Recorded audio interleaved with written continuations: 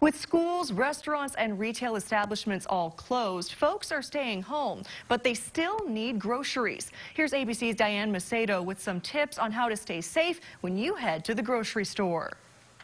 As social distancing becomes the new norm, millions of Americans are staying home. But there's one outing many can't avoid, a trip to the grocery store. So how do you stay safe while shopping? Dr. Taz Bhatia has some tips, starting with bringing your own bag. The tote bag that you're bringing in, one less thing that you have to take from somebody else or that somebody else has handled. She also recommends wearing something to cover your face, which falls in line with new recommendations from the CDC. Another tip, leave the family at home and your phone in your pocket. Keep it down to maybe just you going to the grocery store or designate one family member to do so.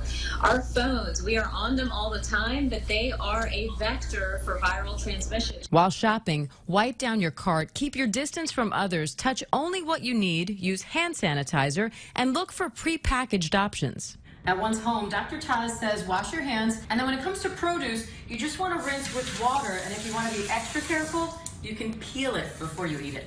But concern is also growing for grocery store workers. Many stores like Walmart are now limiting capacity, counting and admitting customers through a single door.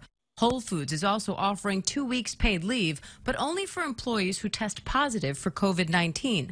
Fellow businesses are also helping. This New Jersey manufacturing company used to produce custom displays for retail and restaurants, but has now transformed its business to make clear barriers to protect workers like cashiers. We're building floor stands that go up and will create a clear barrier so that give them some protection.